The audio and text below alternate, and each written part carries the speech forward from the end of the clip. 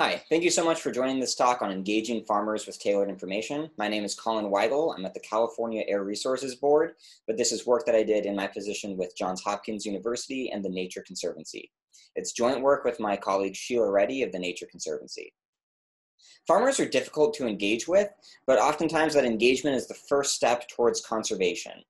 And even when we're running experiments on conservation programs, testing how a new program might be more effective than an old one, often we want to do a two-stage recruitment method where we try to engage a group of farmers or landowners and then randomize them into the experimental arms. So in recent work that I did at the Nature Conservancy, we had about a 10% response rate from landowners. This meant that we had to send 36,000 landowners messages to recruit a sufficient sample for the downstream experiment. And that's very costly. So here you can see that even a small increase going from 10 to 11 or 12% has a large relative effect size and could be really meaningful in terms of power or costs. So tailored information, by that I just mean making information somehow more personalized to the recipient. Why might this be effective?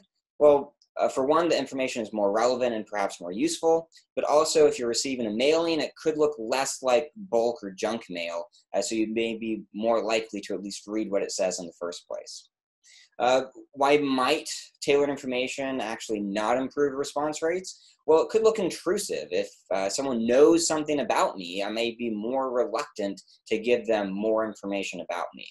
On the other hand, if no matter what, I'm just going to throw a bunch of mail into the trash if I don't recognize who it's from, then it might not be effective. And because tailoring information is costly, it's therefore not cost effective to tailor the information. So we're going to test tailoring information in a field experiment.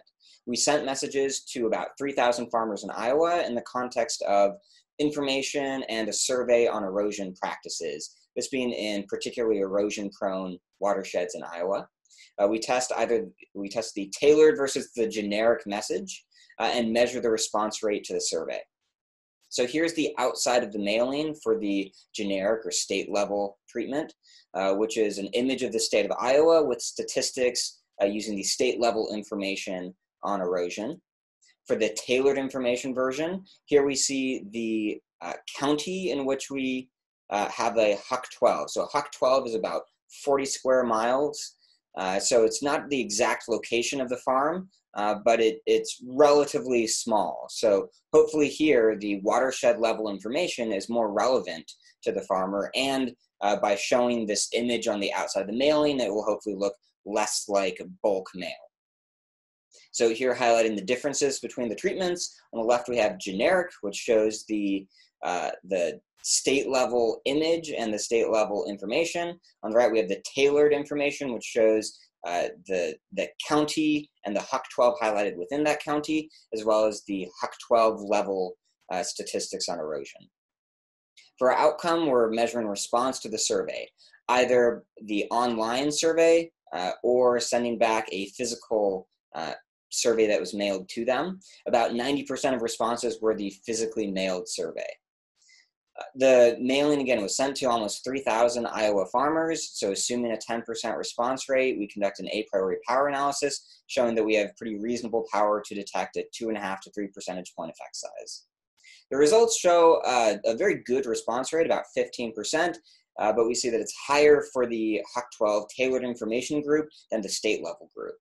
We check this with OLS or logistics and find a significant increase. So what can we conclude from this? We conducted a well-powered experiment testing if tailored information increases engagement amongst Iowa farmers. Especially when populations are difficult to engage, small increases can have a large effect, and that's really important if we're doing downstream experiments where those experiments tend to be underpowered. So getting a larger sample is crucial. We find a significant increase in the response rate using tailored information, about a 20% increase, about 2.8 percentage points in our case. There's no standard way to do tailored information, but if the costs are low or the value of engagement is high, then tailored information may be an effective way to meet goals. Our research is not the final word. There's certainly more research needed, looking at different ways to tailor or at different populations. So thank you so much for watching this talk.